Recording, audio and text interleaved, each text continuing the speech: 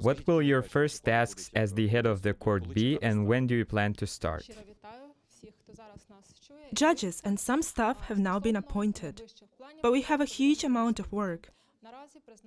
We need to staff the court and solve the issues of logistics for the Supreme Anti-Corruption Court. As of today, there is no spare building that meets the needs of the judicial institution. These questions are the very first, the most important and fundamental, without resolving which we cannot begin our work. It was established in today's judges' meeting that we start working on September the 5th, 2019.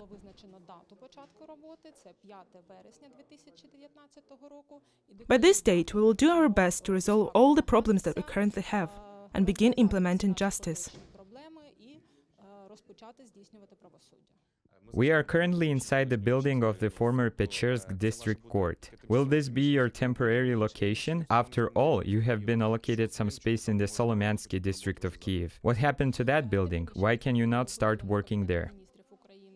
The space provided by the cabinet in November 2018, unfortunately, is not adapted for the court to function in.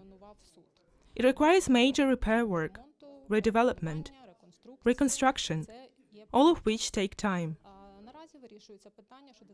Now there is the question of providing the Supreme Anti-Corruption Court with a temporary building. Unfortunately, the premises of the Pechersk District Court cannot physically accommodate all the staff and judges whose presence is necessary for the judicial institution to function.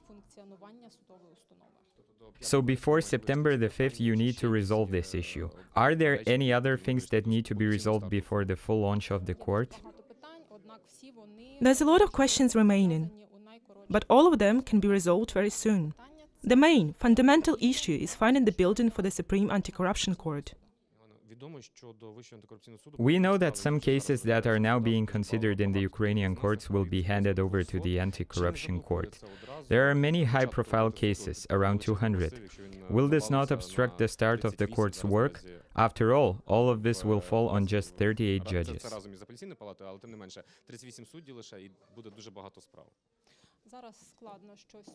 It is difficult to prognose anything right now, and I probably won't take this responsibility on this regard.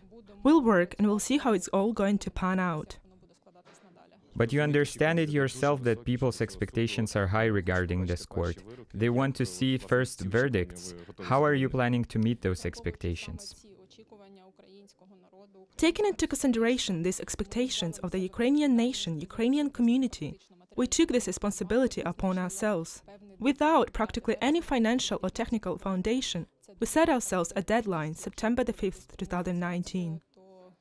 It's a very big responsibility. We realize that at this moment there is practically nothing but the judges.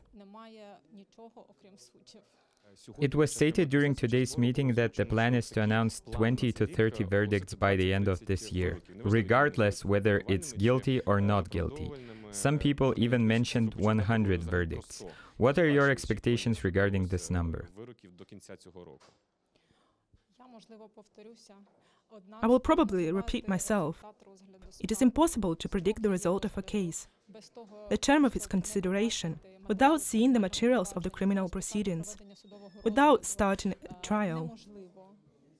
I understand that your question requires a specific answer, but I cannot provide it today.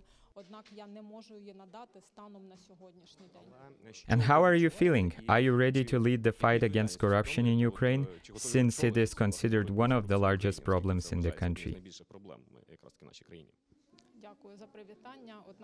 In fact, the position of the head of the Supreme Anti-Corruption Court is not some kind of privilege. It's a heavy load of responsibility, both for myself and for the court establishment. What do I feel? On the one hand, I feel some sort of worry before the unknown.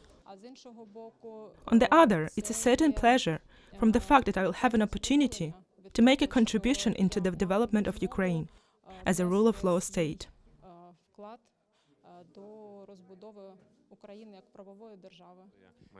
Is there any kind of special case of honor that you think needs to be resolved? I understand that the court needs to remain objective, but is there any one special case?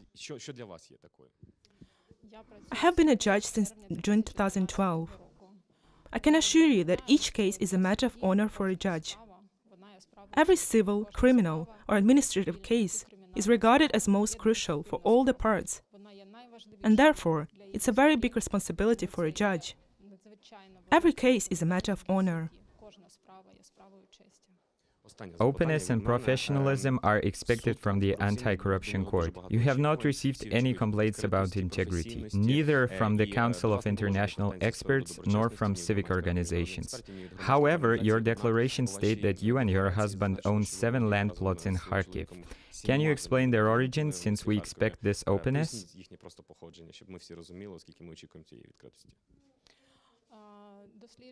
If you look at the electronic declaration, which can be found at the National Agency for Prevention of Corruption website, you will see a sale contract for them. These plots were acquired by my husband for business purposes. So, he is a businessman and he can afford it? He is an entrepreneur. He has his own business, and such are his plans.